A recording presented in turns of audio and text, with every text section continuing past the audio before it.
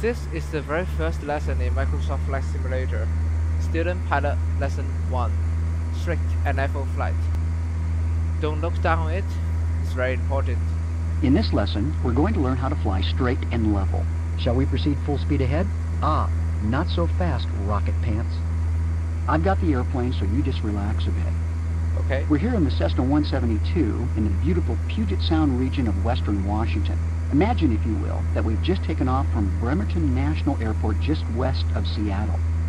We're going to learn what it looks like to fly level, how to use the joystick to change our pitch, and lastly, I'll introduce you to your new best friend, besides me, your instructor, of course, the trim wheel. Right now, I need you to check your keyboard and make sure the num-lock light is lit. When that light is on, we can use the keys on the numeric keypad to look around while we fly. Press and hold the 4 key for a moment. See how the horizon is level relative to the windowsill?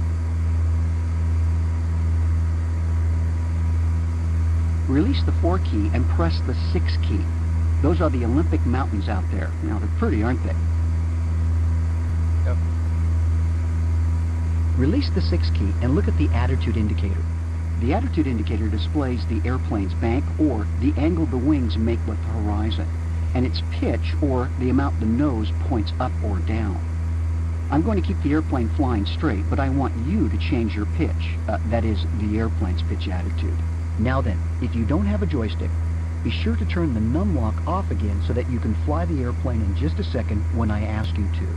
I have a yoke. See the little orange dot in the center of the attitude indicator's miniature airplane? This Yes. represents the airplane's nose. Right now, it's a little above the white line that represents the horizon. This means we're most likely in level flight, thus holding a constant altitude. We can tell our altitude is constant by looking at the altimeter, located just to the right of the attitude indicator. The altimeter's large hand, the 100-foot hand, isn't moving, nor is the needle in the VSI, or the vertical speed indicator, moving. This indicates that we're in level flight. Now let's try an experiment. I want you to gently pull the joystick back about ½ an inch from its center position and hold it there. Now watch the response. Half an inch.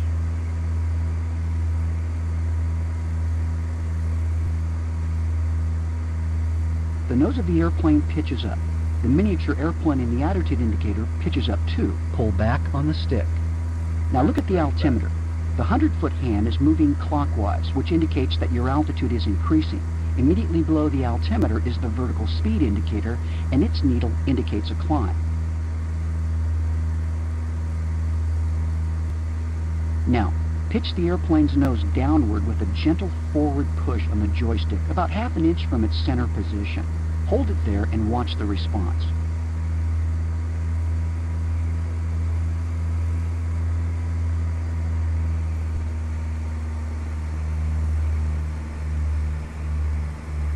The airplane's nose pitches down, and the attitude indicator's miniature airplane points toward the ground.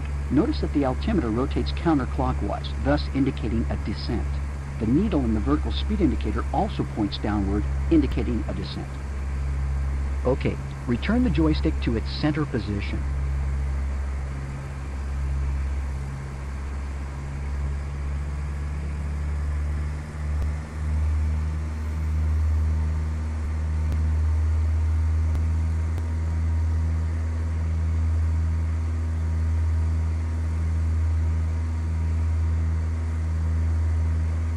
I've got the airplane, so you just relax a bit.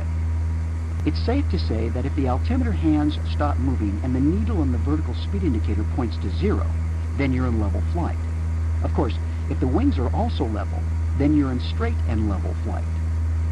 You can always determine how to return to straight and level flight by looking at the attitude indicator when it's not convenient to look outside the airplane. Airplanes are subject to many aerodynamic forces. Some try to pitch nose up, others try to pitch nose down. Use the trim control wheel to keep the airplane in the attitude you want. The trim control, or trim wheel as it's also called, is the little black wheel directly below the heading indicator. It's cleverly marked pitch, up, and down. This part takes a little bit of patience, so you might want to pause the simulator a bit to prepare your mind for the next subject. Press P to pause the simulation, and when your mind is ready, press P again to continue with the lesson. Go ahead.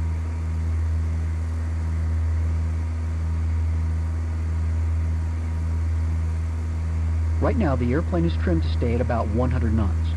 Even if nobody were at the controls, the airplane would do its best to maintain 100 knots.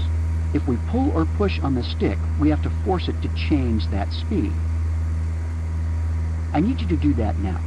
Pull back gently on the stick until the airspeed reads 90 knots. Adjust the pitch slightly to maintain 90 knots.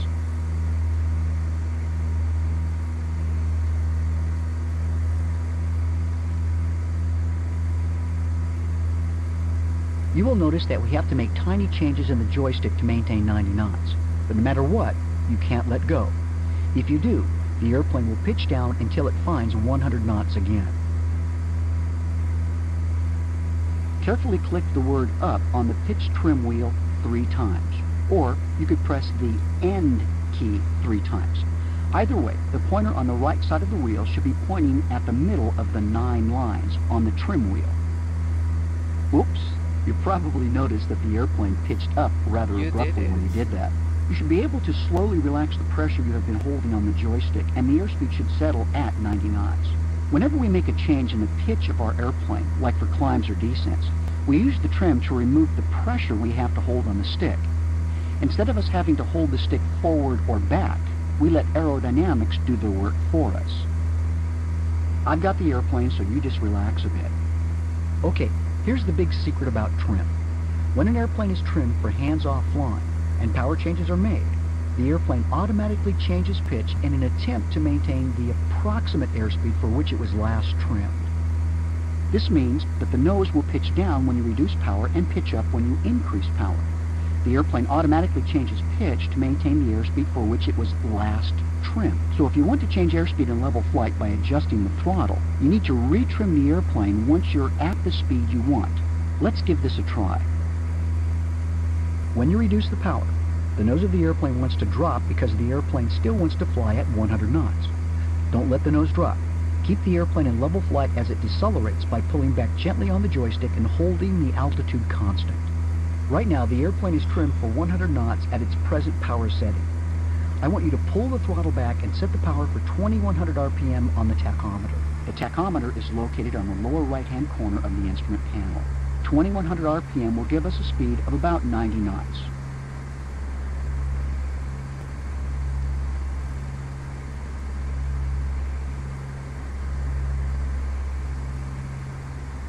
Slow down.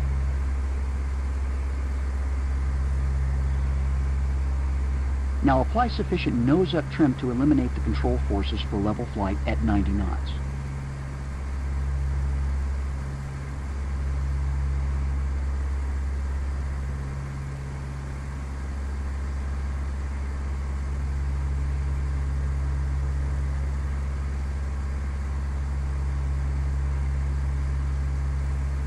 Okay, let's try increasing our speed to 100 knots.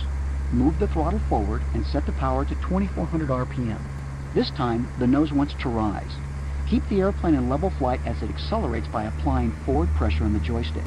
Apply sufficient nose-down trim to eliminate the control forces for level flight at 100 knots.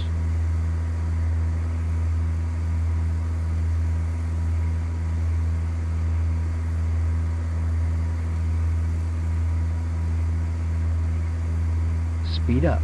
There you have it. That's how you trim during power changes in level flight. Okay, just to review, we have discussed what level flight looks like, how to use the joystick to change the pitch, how to trim, and how to use the trim while changing airspeed in level flight. Got that? I'm impressed with your performance. These are some of the most important topics in flying. Make sure you're comfortable before moving on. Rerun the lesson if you feel you need to. I don't mind. I'll be here all day, stuck in your computer. I love it in here. In our next lesson, we will learn how to make an airplane turn. Because, let's face it, unless the place you are going happens to be right in front of you, sooner or later, you're going to have to turn. For now, take a break, get up, and stretch your legs and flying arms. You might want to read the next few sections of the ground school, too. I'll be here when you're ready to start flying again. Thank you.